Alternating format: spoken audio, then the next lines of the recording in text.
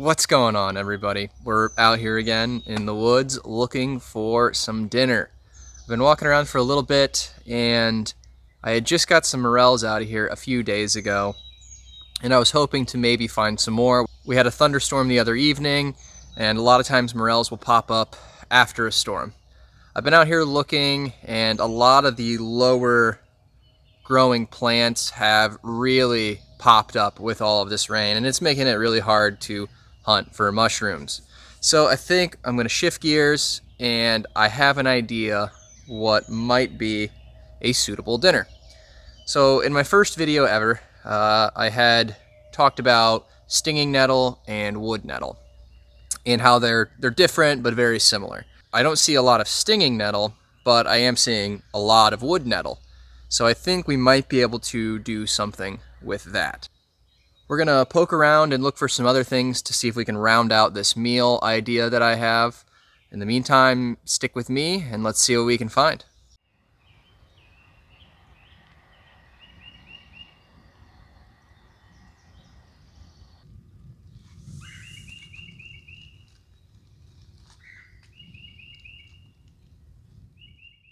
Okay, so here we've got some wood nettle. If you remember, we've got these leaves that are pretty serrated, a little bit fuzzy, and then we have the stem, which has all these tiny hairs. Now, those tiny hairs are like little hypodermic needles, and they have a histamine inside of them that causes a minor allergic reaction. And in the interest of trying to show all the viewers what that looks like when it occurs, I'm going to go ahead and sting myself with this wood nettle. So I'll give you a before and after of my arm. So right here, my arm, you can see no bumps, nothing like that, just a hairy arm. All right, we're gonna go in here and we're gonna touch our arm to those spikes. Ouch. All right, so we touched it, now we just gotta wait a little bit. You can probably see that I have been itching it a little bit. I'll admit the reaction's not as bad as what I'm used to getting. Usually you get like these little raised bumps that are pretty itchy. I don't really see any raised bumps this time. It's just kind of itchy, but it goes away in like 10-15 minutes. It's really not that bad. Just like stinging nettle, you want to harvest just kind of the tops of these plants, at least when they're this age. When they're a little bit younger, you might be able to harvest the whole plant or the majority of the plant, but these are starting to exceed 10-12 inches, so the top portions are what we're going to be interested in for culinary purposes. So here we have two plants, and because I wasn't planning on harvesting any wood nettle today, I didn't bring gloves and I didn't bring a knife, so we're just gonna have to suck it up on this one. There is a trick. So these hairs point in a downward direction, and if you kind of slide down the stem, you're not going to get punctured too badly. So here you can see this is about how much I'm going to take. Throw those in my bag and we'll walk around and just harvest. Oh, pulling that one out by the root. We'll harvest a couple cups worth of this probably to make what I'm planning on. Okay, as I've been out here harvesting, I looked down at my wrist and realized that the nettle stings have progressed a little bit. So, see if we can see that on camera. You might be able to see those bumps now. And honestly, they look like they should be really itchy, but right now, they don't even itch anymore.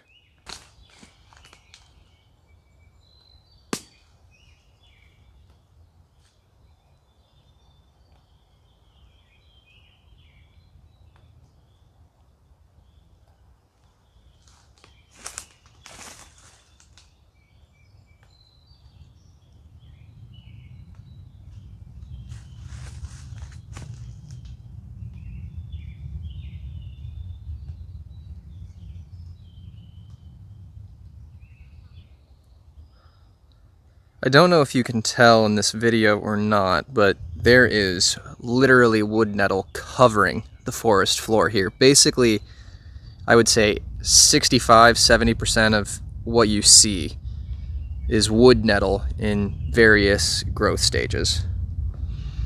Really, the only difference between wood nettle and stinging nettle is that the leaves are opposite on stinging nettle and they're alternate on wood nettle. So you can see here on this plant, we've got a leaf coming off here and then another one here.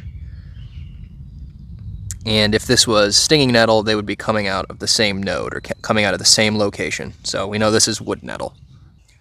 All right, I've been walking around collecting this wood nettle, and I think I found our second plant we're going to throw in here. Again, I did these in a previous video, but they're one of the native alliums. These are most similar to a green onion, and right now they're kind of like getting ready to flower or something. All right, so take a look at this.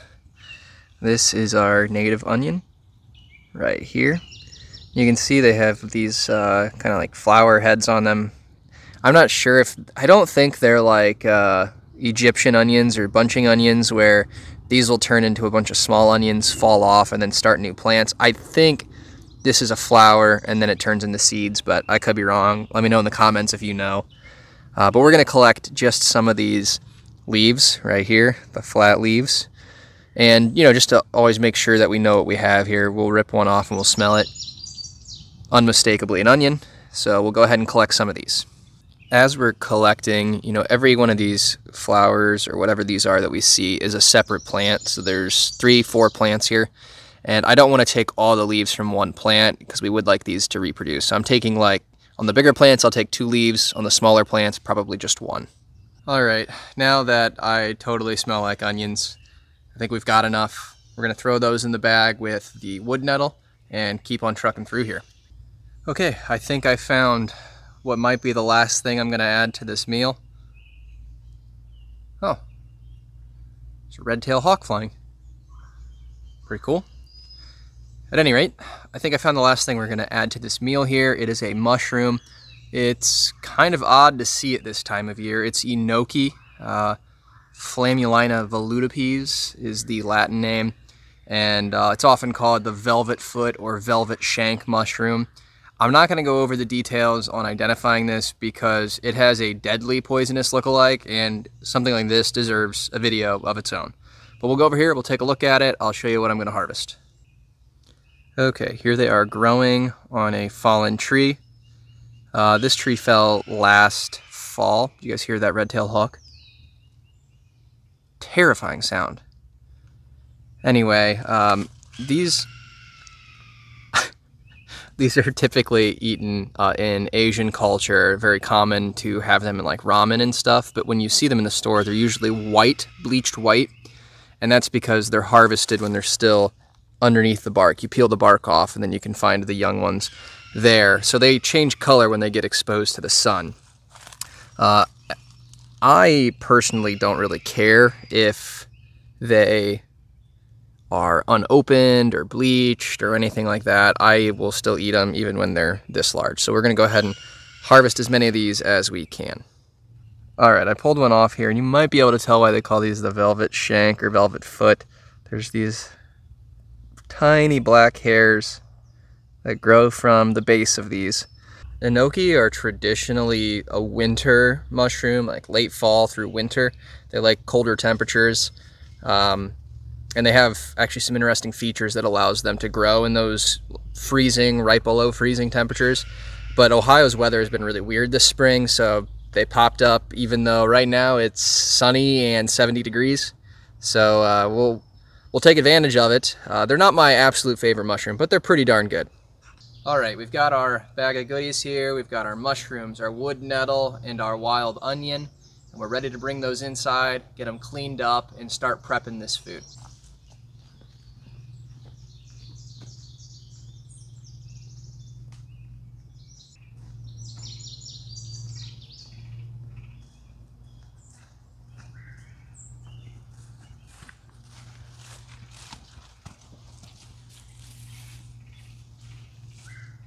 All right, we are in the kitchen, and today you guys actually get to see me and hear me prep and cook in the kitchen. We've got our plants and our mushrooms in this bag that we just foraged, and we're gonna start getting some things together. We're gonna make gnocchi, somebody Italian, help me out, however you say it. Basically, it's a potato dough that you make into a pasta. So I've got a few potatoes here cleaned, and you want to bake these or microwave them. I would advise against boiling them just because you end up having to add so much more flour when you go to make the dough, and that makes the dough a little bit more difficult to deal with when you want to start actually rolling out the gnocchi. Alright, so we're going to take our potatoes, we're going to go bring those down to the microwave and cook them until they're soft. While the potatoes are cooking, we're going to fill a pot with some water and start getting these greens cooked down. What that means is we're going to get some water boiling, and then we're going to throw a strainer into the water, throw our vegetables in there, cook them for 2-3 minutes. Alright, as always, we are going to wash our greens. I'm just going to throw them into this strainer and run them under some water, massage them with my fingers. I tried to clean them in the field as best I could. If there were leaves stuck to them or whatever, I tried to clean those off. We are not going to put the mushrooms in here, just the plants. All right, we're going to go run these under some cold water and get them cleaned up a little bit.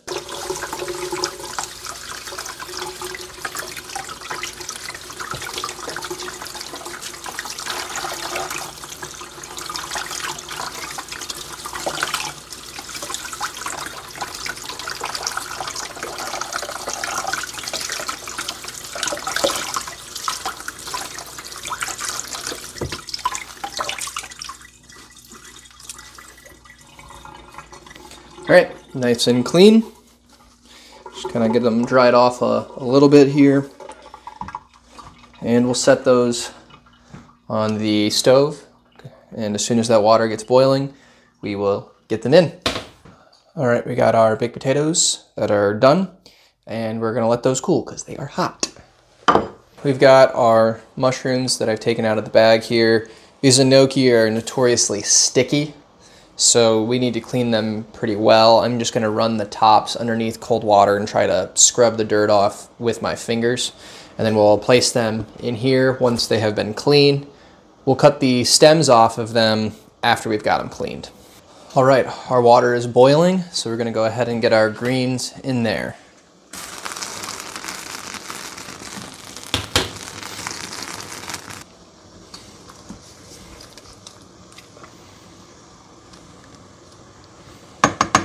All right, I think our greens are cooked thoroughly, should be soft enough. We're gonna go ahead and throw the strainer in the sink and strain out the greens.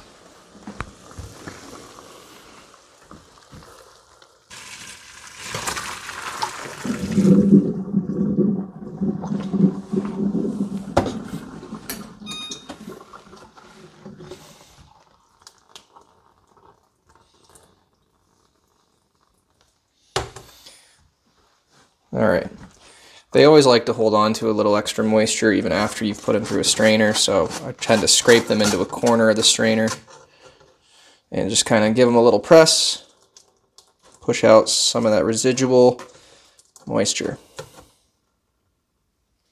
All right, we are going to take our food processor and fill it with our greens and the insides of the potatoes.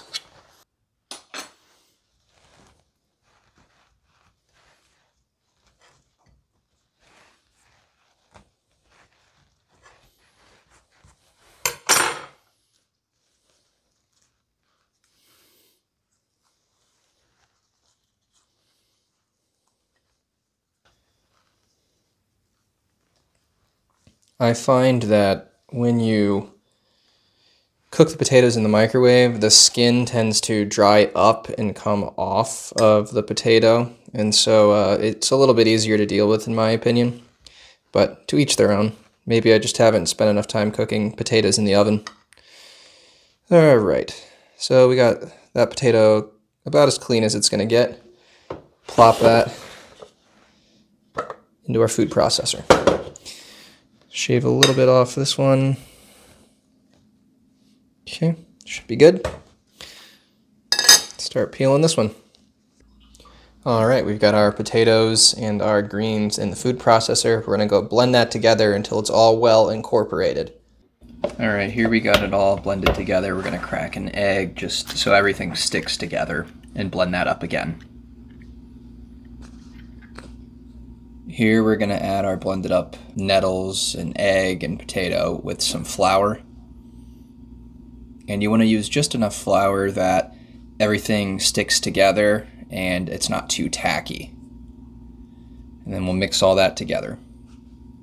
Sorry for changing over to this microphone. It's gonna bounce back and forth a couple times. My wife and daughter came home while I was making this meal, so I had to kind of cut parts in and out where you could hear my daughter screaming in the background or me talking to my wife. So I forgot to add salt, so we're gonna go ahead and do that after we need it, and we're just gonna mix that in. All right, we've got our gnocchi cleaned up here.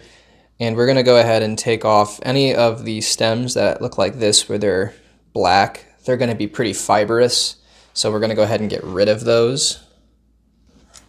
Just like so. So in a lot of these, it'll just be the caps. Okay, this is what we've got left after we've taken a lot of the stipes or the stems off. You know, something like this still has a stem on it, and it hasn't really changed color. Maybe rip that little piece off. But it hasn't really changed color in this upper portion of the stem, so in my opinion, that's fine to eat. You know, another thing I had said earlier, that people like to harvest these when they're still white or still underneath the bark, and that's fine. I mean, it makes it so the entire mushroom, the stem and the top, the cap, are all more desirable in texture, but when they get exposed to sunlight, they produce vitamin D internally. And it's a bioavailable form of vitamin D to us. So I mean, there's benefits to both. You know, culinary purposes, there's benefits to having the bleached mushrooms. From a micronutrient profile, you know, having the ones that have been exposed to sunlight also has a benefit. So to each their own. I'm just here to show you that you can eat mushrooms that a lot of people would tell you are past their prime. However, that being said, there are times where mushrooms are truly past their prime and should not be consumed. So make sure you know where those limits are, and if you continue to watch my videos, hopefully I'll be able to illustrate some of those limits. All right, here we're just going to cut up our Brussels sprouts. We're going to take the bottoms off and then have them. When you have them, a lot of times some of the outer leaves want to come off. Just go ahead and peel those off ahead of time. And we're going to get through all our Brussels sprouts here. All right, all the Brussels sprouts are cut up. We're going to get a pan with some melting butter on a low temperature. We're going to put those Brussels sprouts face down. It's just going to allow that face to absorb a lot of the butter. Again, we're not at a high temperature yet, so I got all these soaking in some butter. We'll go ahead and flip them over and add garlic powder, some onion powder,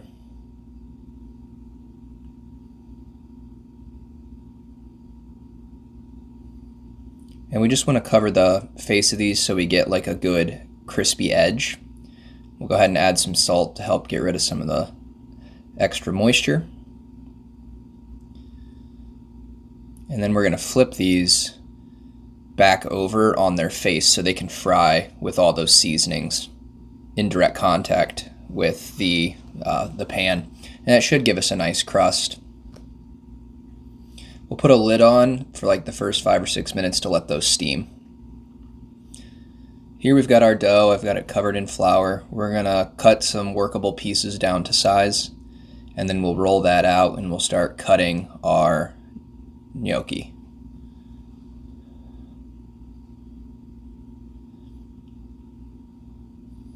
This part can be a little bit tedious, but it's definitely worth it. And you'll see here at this first cut or two that it's a little stringy. There were some pieces at the beginning that did have a little bit extra plant material, kind of not fully chopped up the way I would have liked. But after we cook it, it won't matter. All that will soften and it won't provide a weird texture. We're gonna go ahead and fry up some bacon.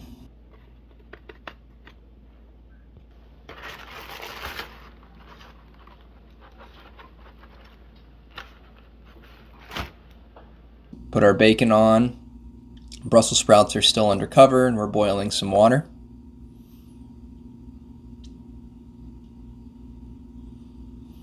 We're going to add our noodles to that boiling water shortly.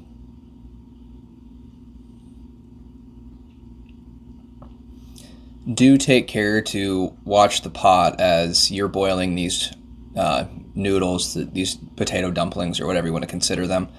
They have a tendency to boil over very quickly if you don't pay attention.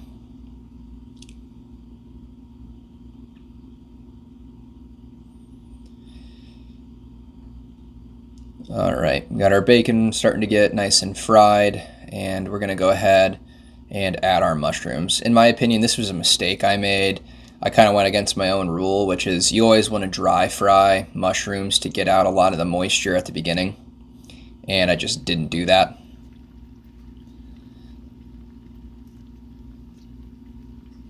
So I put them in here with the oil, and they never really get rid of enough moisture, especially because they're already so kind of slippery or gooey as it is. You really want to cook them well with dry heat so that they don't get slimy, and I kind of let them get slimy. We're going to go ahead and add our gnocchi to our cooked mushrooms.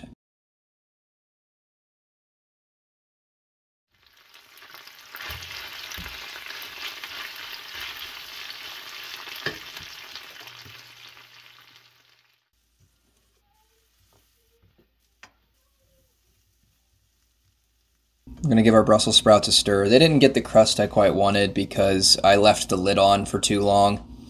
But we'll go ahead and add a little bit of blue cheese dressing. Fresh blue cheese is better here, but I never go through it fast enough to merit purchasing it, so blue cheese dressing is a good substitute. And a high quality balsamic vinegar will make a big difference here, but any balsamic vinegar will do. And you just want to add enough. You don't want to soak these and have them swimming in your sauce, but you want enough to coat them. And if you have a little bit too much, you can always cook them a little bit longer and evaporate off some of that moisture. All right, you can see we added bacon and sour cream to the gnocchi, and we have our Brussels sprouts. This was a pretty good meal. The only thing I would do different is maybe make the bacon grease kind of more of a sauce with some cream and some cheese. It was a little bit lacking in terms of texture.